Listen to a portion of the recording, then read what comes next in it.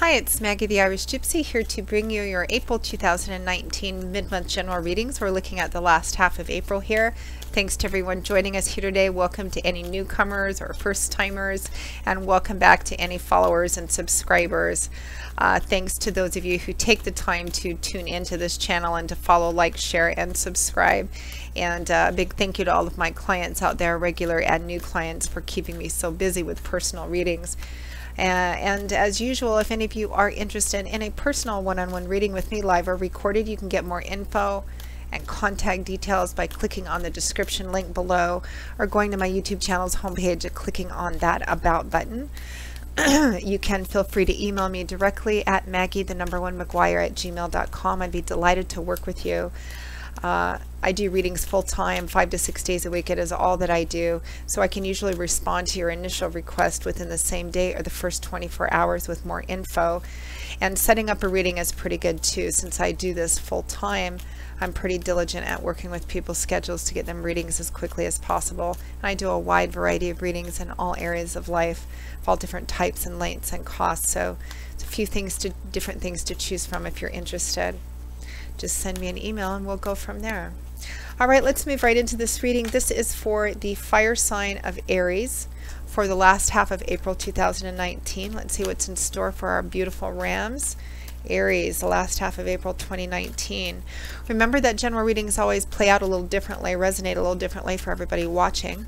So if you know your rising sign, your moon sign, your Venus sign, watch those videos as well. Okay, Aries.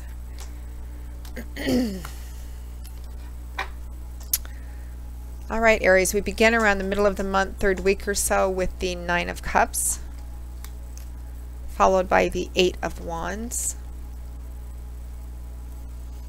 Around the last week, at or towards the end of April, we have the 8 of Swords and the Devil. That's not a combination I like to see. From the bottom of the deck, the overall energy and guidance and advice for the last half of April is justice.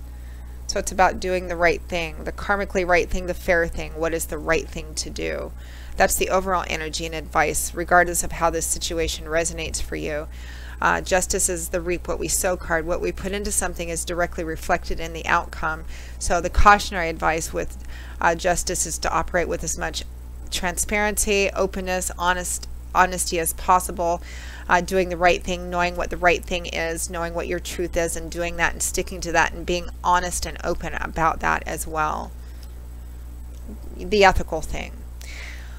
We have the 9 of Cups and the 8 of Wands. Now the 9 of Cups is, often traditionally the kind of the lottery card, the wish fulfillment, your cups overflowing with abundance. It can also represent, partying, enjoying yourself, having a good time with yourself and friends, family, getting what you want. It is clarified by the 8 of Wands, which is a card about conversation, communications. Could be online communication, face-to-face communication. It's a lot of conversations and communication. Now, for some of you, for some reason, I'm getting this message: be careful of what you say when you're drinking or under the influence of something. Be careful of any, it kind of goes without saying, but it must mean something to somebody because I'm getting this conversation. Be careful about your conversations and your communications, particularly with anyone you may be involved in a relationship with while you're drinking or enjoying yourself or having a good time, because I feel like for some of you, there's a chance it could go awry somehow. Some of you, there's something you definitely, some of you may be involved. I mean, this I think would be for a very small portion of you. You may be getting news or information that's good news or information. It might be about a legal issue or a legal case. You may be getting some nice settlement or a decision in your favor, and that is in fact what you are celebrating. But I'm still getting this very strong message that you need to be careful about what you say or how you say it when you're out socializing, when you're at a party, when you're out drinking, when you're out having a good time, when you're being with other people. You need to kind of be careful about your communication and your words. And also for some of you, I'm also getting that you need to be you need to be very direct and very clear with what it is that you need to make yourself happy in life. The Nine of Cups is the wish fulfillment card, but it's in more of a physical, decadent sort of external way than, say, the Ten of Cups, which is complete fulfillment and achievement, but it has more to do with our emotional and spiritual happiness. That's why it's called the Happy Home card. This is also a card of happiness, but not so much on an internal spiritual, a happy home, a happily ever after sense. It's more in a, I have more than enough to eat, more than enough to drink. I have everything that I want in my external life, and that's what I'm kind of enjoying. There's also a bit of cautionary advice in the Nine of Cups of being careful what you wish for, because you may get it and find that it's not everything it's cut out to be, because there's less of an emotional and spiritual connection in this getting what you want than in the next card, the Ten of Cups, which is the achievement of that emotional and spiritual harmony. So it's about maybe being very clear and direct, I think, for some of you. And that kind of goes along with justice too, speaking your truth and acting your truth too, and being as open and honest and transparent about what you need to make yourself happy as possible. For some of you, I'm also getting, okay, this is a very strong message I'm getting, that you need to be some of you may be in a relationship that you feel maybe stuck or trapped in, but there's still this emotional connection, but you're not wanting maybe the same things or the same depth, the same level of commitment as they are, and you need to be honest about the life that you actually want. You may not want so much of a deep, committed responsibility, obligation kind of relationship. You may be afraid of telling the other person and being open and honest with the fact that it is the Nine of Cups that you want. You don't think too much about the Ten of Cups, and that's okay. It's about being honest about who we are so that we don't end up deceiving a person that we're with, or maybe getting to know, and then finding out that we don't want the same things, but then not wanting to let go because we're kind of invested in that person. However, whichever one of these messages resonates to you, the fundamental energy, Aries, is about being open, honest, direct, and truthful with what it is you really want to be happy in your life. Now, at or towards the end of April, we have the Eight of Swords and the Devil, which is never a combination I like to see for anybody in any situation, because the Eight of Swords represents feeling trapped, held hostage. But it's in your head, meaning that the source of your concern, the subject, the thing that might be keeping you trapped might be valid, or your fears or concerns might be valid. But the Eight of Swords usually comes up when you feel trapped and held hostage, or that you can't remove yourself, or you don't have the power to make a situation better or leave it if it can't, because of, fill in the blank, because I have these obligations, because there's all this time I've put into it, whether it's a relationship or a job or something. I'm not happy, but I don't feel I can leave because I can't get anything better, or, this is just the way that it is. Swords is air energy. It's about what goes on up in our heads, thoughts, truth, insight, how we look at things, belief systems, and that's what's actually keeping you trapped, not the reality of the situation. Now, what clarifies that is the Devil, which speaks of feeling, again, sort of like this. The Devil speaks of feeling chained to something or addicted to something. It can sometimes represent addiction. Some of you, because we have the Eight of Swords, the Devil, and the Nine of Cups, some of this might be an alcohol or drug addiction. Somebody may be talking to you about this, or you might be talking to somebody, close or significant to you about a drug or alcohol addiction, or this can also represent negative and toxic relationships, codependency, or feeling, just trapped and enslaved and enchained, like you can't break free from this. It's a combination that says that you feel like you can't leave the situation or transform the situation. And because it's a general reading and it's for many of you, some of you, this might be a relationship that you feel, a person you might feel addicted to or trapped in, that you can't leave, but you can't be honest either. Maybe you're having difficulty. Maybe you just don't, maybe you don't want, the happy home marriage sort of thing, but you're afraid of being open and honest with that because you really care about this person. You're really connected to this person, but for some reason you're not telling them how you really feel about what you want. Some of you, it might be a drug or alcohol or sort of thing as well.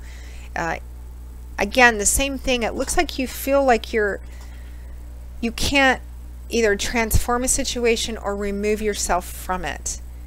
and you're not being completely, I think, open and honest about what it is that you need. Now, for those of you who are dealing with a substance abuse issue, or someone close to you is, you may again not be talking to them about it or confronting them because you're just afraid to talk to them about it, or confront them for, you know, fill in the gap. Again, it's kind of difficult because I'm getting like all of these different messages, and it's going to resonate. Each one of them is going to resonate to different people who are watching here. So fundamentally, it comes back to the same thing. You feel you can't, but Spirit is saying that you can. And your underlying advice here is about, try to put the emotions on the, you know, on the bottom shelf for just a minute, and ask yourself, what is really the right thing to do here? The right, the ethical, the true, staying true to, you know, what I know to be right. What is that to do? What do I need to do that is the right thing to do here? And stop feeling like you can't free yourself from the situation and you can't speak the truth, because you can. Spirit is asking you to do that. Let's pull a clarifying card for, or two, for this Eight of Swords, the Devil energy. Oh my goodness. The Lovers and the Two of Cups. This is very similar to, I think it was Leo's reading, which I did like 4 readings ago. Only there wasn't so much this sense of feeling, you know, addicted to or trapped so much. So what is this Eight of Swords and the Devil about? It's about the Lovers and the Two of Cups. It's about needing to make an important relationship decision about somebody that you feel is your soulmate, which is maybe why you feel like you're actually addicted to this person, or you know, you're really tied into this person and you can't be completely open and honest about the fact that you don't want exactly the same things, because you really, really, really want them in your life. The thing is the soulmate situation, I mean, if you both are ultimately, if this is a relationship reading for some of you, and I think it probably is for many of you, although for others of you it could be a different kind of relationship, or job, work, or career, or a legal situation. Again, it's about, what do I do in this situation, because I don't feel like I can do anything, but you're being asked to be completely open and honest. If this person really is your soulmate, then you would want the same relationship goals eventually. So you need to be open and honest with what it is that you need to make yourself happy. And because the right thing to do is to be open and honest, even if you feel like your truth is going to hurt another person. I mean, we don't want to be mean about our truth. We want to say it in as compassionate a way as possible, but we need to speak our truth. And I believe that's what you're being called to here. But the difficulty is that you're connected with someone, you really care about them, maybe you have a lot of time and emotion invested in them, and you're afraid if you do, then you will lose. And so you feel like you're caught, you're trapped in this in-between place. It's a tricky and challenging situation, Aries, and because it looks so challenging, let's pull a couple of, 1 or 2 more additional advice cards. What does Aries do here? The Page of Swords and the Nine of Pentacles. The Page of Swords, it's speaking your truth. Even the Page of Swords is kind of that young, unsure sort of energy, but it's swords. It's you know, belief systems, it's truth, it's enlightenment. The Page of Swords can sometimes, it's interesting because you have Justice here too in the upright. The Page of Swords can sometimes represent finding yourself in a situation where you feel ethically or morally challenged, or the situation you're in is calling up, you're in almost a moral or ethical dilemma. What do I do? And it is about speaking the truth, even if you feel like this page, even if you're, what is that song, you know, say what you need to say, even if your voice is shaking, even if you're scared. It's about speaking the truth, because that's the right thing to do, even if you feel that truth may hurt someone that you care about very much. I mean, try to do it as compassionately as possible. And then the clarifier is the Nine of Pentacles, which is a card of independence, self-sufficiency, self-empowerment. You know, loving who you are, loving your independence, whether you're in a relationship or not, and loving that sense of being kind of free and independent in yourself. To me, Aries, it looks very much like many of you may be involved in a romantic relationship with someone that you love, that you really care about this person. You feel like maybe they want a deeper sort of commitment, or more of a commitment to a future, and you're just don't want to look at that, or you're happy with things the way that they are, but they're pushing or wanting something more, something deeper. And You're afraid if you say, look, that's not, I don't want to leave you, I love you and this relationship is good, but I don't want to go to that place, or I'm not ready to look at that place, but I don't want us to break up either. And I feel like you can't say that, and so you're keeping yourself trapped in this kind of very uncomfortable, difficult spot because you're afraid of what speaking your truth will mean. But it means you're also kind of unhappy in the place that you're in. Now you can translate this into a romantic relationship. I suppose you could do it in a job or career path too, where you're unhappy in a job but you're afraid to speak up about it because they might fire you, you know, or something of that sort. But Spirit is saying always, always, it's very clear here that it's about speaking the truth. Say it as openly, directly, and honestly as possible. Temper it with as much compassion as you can, because it looks like you obviously are emotionally invested in this. But it's about speaking your truth, Aries. Really kind of, it's similar to Leo's.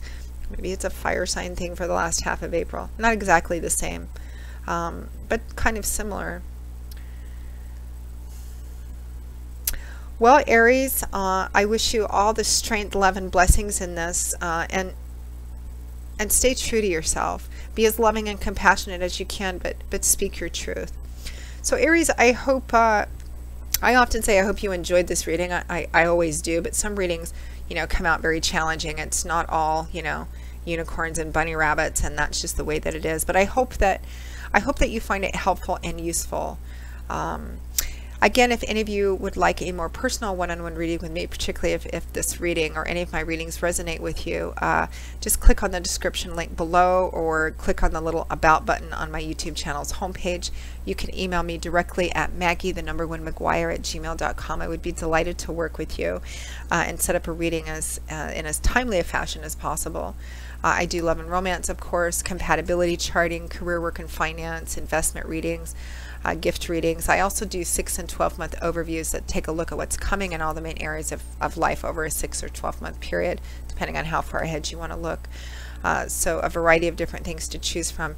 You can also find me on the smartphone app Instantgo under Irish Gypsy. That link is also provided, and that's really good for quick answers to the quick, easier questions. For a more intensive or complicated issue, a more traditional reading is probably best, but a few things to choose from. So Aries, I will see you all again in a couple of weeks for the May 2019 general readings. Until then, as always, I wish you joy, peace, blessings, strength, and a happy life, and I hope to see you again here soon. Take care. Bye-bye.